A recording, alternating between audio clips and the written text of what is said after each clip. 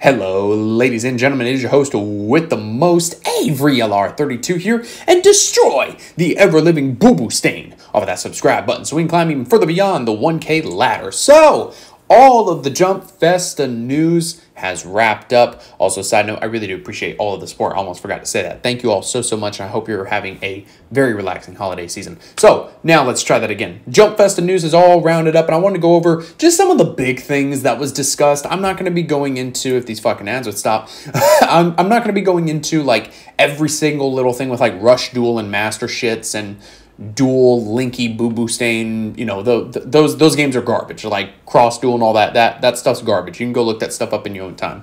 I want to talk about some of the interesting cards that came out of this and some just new support that came out. First of all, I want to talk about this ARM Neos. Homeboy is holding a Pokeball. Look at this. He's like, I'm ready to catch your ass. So now we got a Yu-Gi-Oh card that's got a Pokeball, and we ourselves got our little flaccid, totally not hard at all, Ultra Ball. So I think this is actually really cool. If for anything, like the card isn't all that great, but the fact that, yeah, Pokemon has collided with Yu-Gi-Oh! I wonder how much they had to pay to get the rights for that. I mean, you can't deny that's a Pokeball. It is literally a Pokeball. So this is coming out of the secret utility box. It's called ARM Neos. The sleeves look kind of cool. It's Zeus, like whatever. So this is ARM Neos, level 10 Wind Warrior Fusion Effect monster with 3,500 attack points and 3,000 defense. It requires Elemental Hero Neos plus 1 Armed Dragon monster. Keep that in mind, as I talked about that in yesterday's video, that it just takes any Armed Dragon monster. And with Neo Space, if for whatever ungodly reason you're playing that trash, ARM Neos would become 4,000 attack because it mentions Neos in the name. Don't play Neo Space, it's trash. So must be Fusion Summon, no shit. If this card is Fusion Summon, you can choose one Dragon monster in your graveyard, so any Dragon monster. Destroy all face-up monsters your opponent controls with an equal or lower level. Okay. When this card destroys a monster by battle, you can make this card gain this effect. During the main phase quick effect, you contribute this card special summon one Elemental Hero Fusion monster from your extra deck, ignoring its summoning conditions. My guess is that if for whatever reason someone's actually playing this card, they'll go for the, what is it, the Nebula Neos, that when it sends itself back, it like banishes everything or shuffles everything back. In that regard, it's kind of cool, but the problem is it's actually got to destroy a monster in battle, and like, from all of the other hero support that we've seen as of late, heroes just want to be able to OTK the opponent. I mean, they've got so many cards that increase attack and let them attack multiple times in OTK. You know, what they need is Omni Negates. Now, the fact that this says one Armed Dragon monster, you can use Dark Arm with this. You can obviously use any of the Armed Dragon support, but you can use Dark Armed Dragon because it's a Armed Dragon monster. Any monster that has the word Armed Dragon in its name, you can use. You know, obviously people will probably use like Armed Dragon Thunder level 10 and stuff, so you can pop monsters that are level 10 or lower. That type of application's interesting. At the same time, it's only when it's special summon. It's not a once per turn thing. So on the special summon of ARM Neos, he's gonna basically use this friggin' Pokeball to, you know, toss it at all your monsters and just pop them away. So this card's really, really cool. It's going to be interesting to see what the TCG does with it whenever we eventually get it. I would expect this to be like a secret or an ultra rare in like a future course set.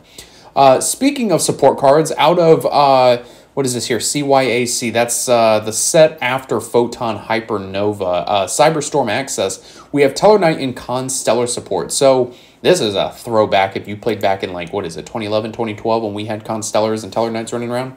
So this is Tellarknight Lyra, level 4 Light Warrior Effect Monster, 1200 attack, 1600 defense. This card is always treated as a Constellar card, which is interesting because back in the day when we were first on the cusp of Tellarknights and people were like, okay, are we going to be able to use them with the Constellars, or are Constellars and Tellarknights going to be their own thing? Now they're finally combining them, as I feel like they should have done back in the day. I guess they were afraid it was going to be overpowered.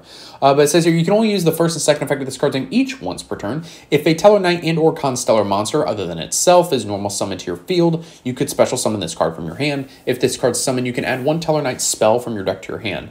Tellarknights aren't really known for their spells, from what I can recall off the top of my head. They're mostly known for their trap, which is an Infernity Barrier, and it's a counter trap. Other than that, I'm not thinking of any spells, although I think they have one that's like a Rhoda. I could be wrong. That, I mean, if this card can get it to your hand, I mean, that's totally fine, especially with now that you can finally play Constellars with this. I mean, Teller Knights were always known for being a good rank 4 toolbox deck. So now that you'll have the Constellars that are also a good rank 4 toolbox, it's going to be interesting to see what this deck will be able to do once we get Cyberstorm access. Then we have Teller Knight Altea, level 4 Light Warrior Effect Monster, 1700 attack, 1300 defense. Obviously, it's treated as a Constellar card. That's hot. You can only use the first and second effect of this card's name each once per turn. If this card's summoned, you can target cards on the field up to the number of Light and Dark Xyz monsters you control. Pop them.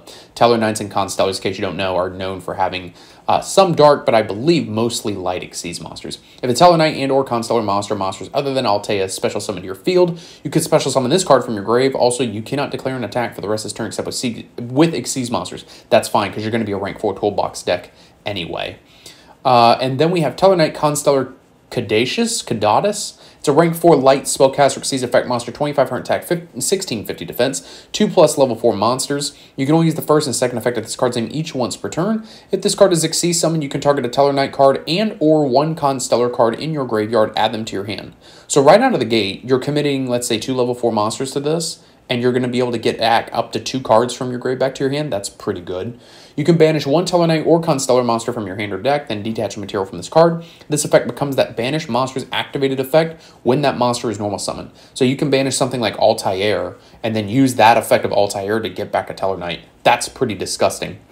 Or you can summon the Teller Knight that is like a Foolish Burial to dump one to grave. This Exceed has some interesting applications, and I'm honestly really excited for this Teller Knight support because I think it's going to honestly bring them up to a rogue deck. So then we have Teller Knight Constellar, continuous spell. You can only activate one card with this card's name per turn.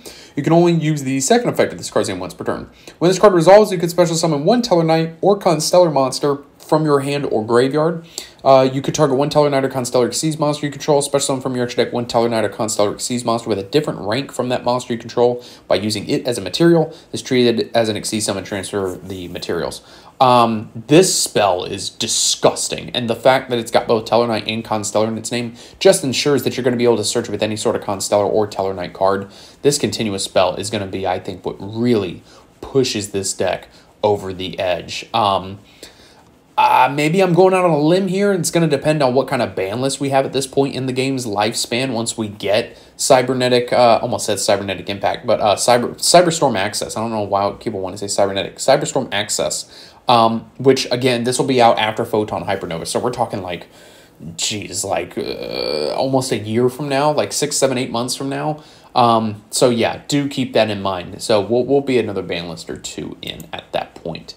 Let's see. Then we have, what is this thing? This is the holographic rare for Cyberstorm Access. This is probably going to be like a secret rare or like a Starlight. This is Sword Emperor Tesugamaga Suganagi the Thing. It's a level 11 Wind Warrior Spirit effect monster with 3000 attack and defense, level 11. Cannot be special summoned. You contribute summon this card by attributing one normal summoner set monster. That's fine. Spirit monsters can't be special summoned anyway.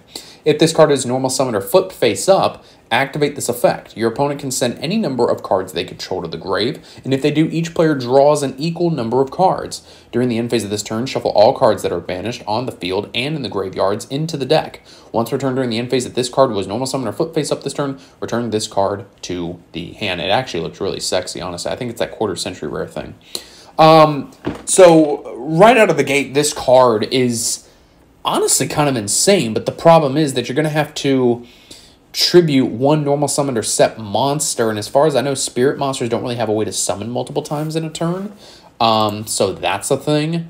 On top of that, I mean, your opponent can send any number of cards they control to the grave, and then each player draws. I mean, if they already have a way to negate this big thing or to destroy it, I don't really think they're going to let that go through.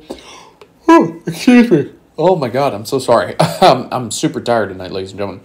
And then during the end phase, it shuffles all cards that are banished on the field and in the graves into the deck anyway. I don't know. The fact that it's a spirit monster, I just don't know. It benefits from the spirit monster support. And on top of that, too, I mean, when you're looking at spirit monsters as a whole, their boss monster is arguably, what, Yamato Dragon? So making another boss monster for them is not really like a very high ladder that they have to climb. But I'm willing to wait and see what happens with this card.